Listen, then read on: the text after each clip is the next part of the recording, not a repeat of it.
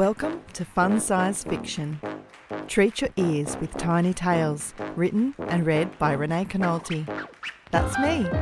And here's this week's story.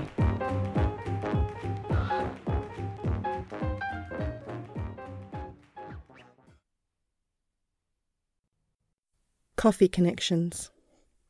27 different voices bubbled around her, several conversations going on at once. Toddlers waddled into the playroom and babies slept in prams. Tanya stood, gathering everyone's attention as the waiter came to the table. "I'm shouting your first drink." She knew that most of them came for the free coffee, but she hoped they would make new connections in the process. That was her job as a family liaison officer, to help other military wives make friends. If only she had some friends of her own. Alice leaned closer. "Thanks for the coffee." "No worries. How are you settling in?" Tanya pushed a smile onto her face. "Really well. I'm still looking for work, but the kids are keeping me pretty busy." Alice sipped her coffee. "My son moved out last month. They grow up so fast." Tanya sank back into her chair. Maybe she could coordinate more weekend events to fill those long empty days. "Absolutely, though I can't wait to be done with the toilet training." They both laughed. "Thanks for organising these social events. I've met the nicest bunch of women in the choir group. You ought to come along too." "Oh, I can't sing." Tanya shook her head. "That doesn't matter. There's no audition. It's all for fun. And there's as much socialising as singing." "Actually, it's not that I don't want to come. I'm not allowed to because of my job. You ladies are classified as my clients and I'm supposed to maintain professional boundaries." "That sucks." "Yeah. I love my job though, and I love helping you all make friends." Tanya popped a single serve of leftover pasta in the microwave, sipping red wine as the bolognese circled under the yellow light.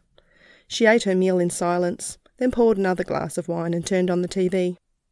Voices of people she'd never met filled the room, the closest thing she had to friends. Only 3 more months until her husband came home from deployment, and her son promised he'd visit next weekend. "Come on, old boy." She patted her leg, and the golden retriever jumped up on the couch beside her. She stroked him as he rested his head on her lap, the only living being she'd had physical contact with since her husband left for the Middle East. The cooking show featured recipes that were too much trouble for one. The comedy was too funny, and the drama too sad. Bedtime. She wriggled out from under the dog, brushing long strands of hair from her thighs. "Sam, down." His floppy ears rested on the couch, his body completely still. "Sam?" She wrapped him up in his dog blanket, dragged him to the laundry, and fell asleep on the cold tiles beside him. Back aching, and tears streaming down her cheeks, Tanya tried to haul the blanketed bundle into the boot of her car. The bulky weight slipped from her grasp, thudding on the concrete. Tanya stretched her shoulders and stared out into the street. The grumpy woman from next door was checking her letterbox. Bronwyn turned to walk back inside when her gaze met with Tanya's. Her face softened as she approached. "You okay, love?" Tanya looked down at the bundle by her feet. "You don't have to worry about Sam barking anymore." Her voice hitched. "Or loud music, or—" Bronwyn wrapped her arms around Tanya. "Shh." She rubbed Tanya's back. "I've never had a problem with the noise. My marriage imploded just before you and your perfect family moved in. I couldn't cope with all the joy over the fence, so I lashed out. I'm sorry. There's no joy here now." "There will be." Bronwyn stepped back. "You take his head, I'll lift his rear." The women hoisted Sam into the car.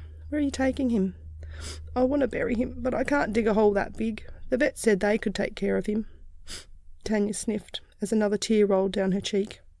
"You can't drive in that state. Hop in the passenger seat. I'll lock up my place and I'll drive." Tanya nodded. "After, I think you need a coffee and a big slice of cake. My shout."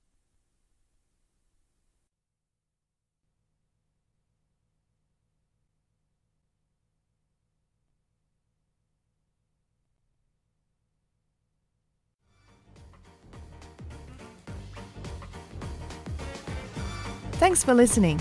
If you enjoyed this story, hit subscribe so you don't miss my next Fun Size Fiction. You can find out more about me and my writing on my website, heysaidrenee.blogspot.com.